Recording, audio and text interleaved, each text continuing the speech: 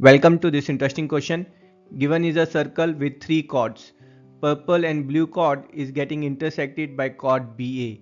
Exciting part is with these given dimensions, we have to find the length of chord AB. Let's check this simple solution.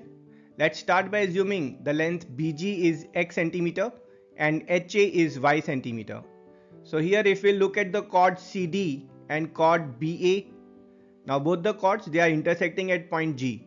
So applying intersecting chord theorem or power of pi theorem, we get CG times DG is equals to BG times AG. So here putting the values of CG and DG as 12 and 20. BG length is x and AG length is 14 plus y. So this is x times of 14 plus y.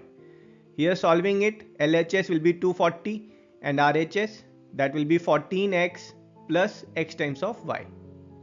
Now here looking at this figure again, we have got chord EF is there which is intersecting with chord BA again. So applying intersecting chord theorem, we get EH times of FH that's equals to BH times of AH. Again putting the values here, EH is 10 and FH is 24. AH that is y and BH is 14 plus x. So putting these values here. Now solving it, LHS will become 240 and RHS is 14y plus x times of y. So we have got two equations, two variables. Let's copy down this first equation down below.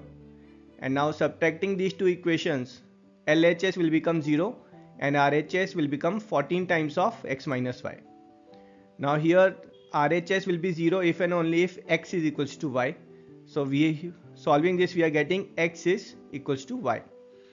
Putting this here, now in the first equation, if we'll replace y with x, so basically this term will become x square. So the first equation, writing it again by replacing y with x, we'll get this equation. Let's take everything on one side, so we'll get a quadratic in terms of x. Now here solving this by factorizing the middle term, so splitting the middle term as plus 24 and minus 10. So we'll get x plus 24 times x minus 10 is 0. But solving it, we'll get x as minus 24, but x can't be negative, it's the length of this BG. So solving it, we'll get x is equals to 10.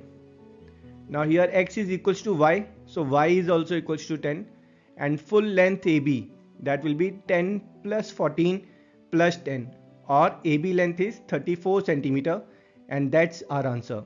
I hope you enjoyed the solution. I will see you in next video. Till then, tata, bye bye.